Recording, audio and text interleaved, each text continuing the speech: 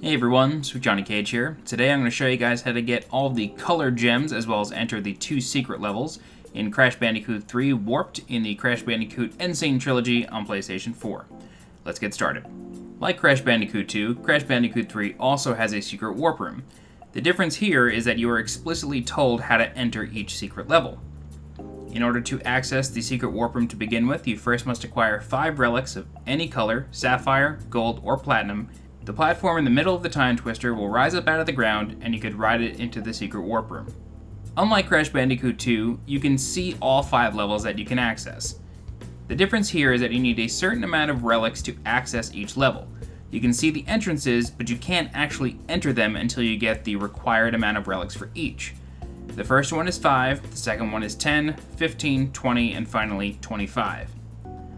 A couple of these entrances are actually alternate entrances to other levels that you've already played through, one of which contains the yellow gem, and we'll start there. In order to access the alternate entrance to Hang 'em High, which is level 27, you first must acquire at least 10 relics. This alternate entrance is a bit like a death route, and by that I mean it has some pretty difficult platforming challenges. Once you reach the end, you'll see the yellow gem, you can pick it up and just exit the level like normal. The red gem is in the level Deep Trouble. Getting this gem is relatively simple. About 2/3 of the way through the level, you'll be met with a splitting path. You will notice that there is a wireframe box if you try to go to the right. The gray exclamation point, or the wireframe switch box as I like to call it, is at the end of the north path. This means that you have to hit that switch and make your way all the way back to the branching path. From here, that wireframe will now be a TNT box. Set it off and you can proceed down this alternate route. Also keep in mind that the green exclamation point box, or the nitro switch, is at the end of this more difficult alternate path. So if you're trying to go for both gems, this is the way to do it. The purple gem can be found in High Time's death route. In order to access this death route, you have to stay alive and never die until you reach the platform. You can die in the death route all you want until you get a game over. You can keep trying as many times as you like. You just can't die getting to this point. If you do die, you have to quit the level and go back in. The blue gem is located in Tomb Waiter, and this level also has a death route. The same rules apply. You could die as many times here as you like, you just can't die getting to this platform. Finally, the green gem is in the level Flaming Passion. Same rules apply here. It's at the end of a death route. You can't die getting to it, but you could die as many times as you like inside the death route.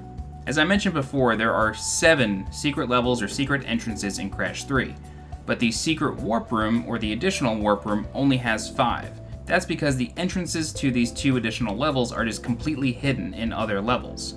The first one you can access is called Oedipus Rex. This is accessed through level 11, Dynamite. In order to access the entrance to Oedipus Rex, you need the yellow gem. The reason for this is because the entrance is in the yellow gem path in Dynamite. Once you're on the yellow gem path, make your way to the Triceratops chase and get yourself caught by the second pterodactyl you see. The easiest way to do this is to just jump into it. Don't jump on it, just jump into it. It will take you away to Oedipus Rex.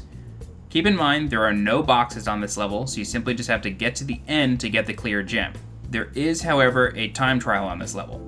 You may as well do it the first time you see it because it's not like you're going to miss any boxes and you just have to get to the end. The second and final hidden level is Hot Cocoa. This is accessed through the level Road Crash. Early on in this level, you'll come across a couple of construction barriers. On the right-hand barrier, you'll see a blue bird chilling out. Once you pass it, this bird will start flying ahead of you. Follow the bird and it will crash into a road sign that has an alien head on it. Crash into this sign as well, and you'll be transported to the level Hot Cocoa. Hot Cocoa is a jet ski level. There is a clear gem on this level for getting all the boxes. The entrance is also the exit, but you cannot exit the level until you find the nitro switch. If you're looking for a way to get out of this level quickly, you can quit through the pause menu, or if you're looking for the nitro switch box, follow the buoys on the right hand side and you'll eventually stumble across it. You have to jump off one ramp and hit it, and then you can make your way back to the entrance to exit the level. If you've made it through the game getting all box gems and all colored gems, you'll probably notice that you only have 44 of 45 gems.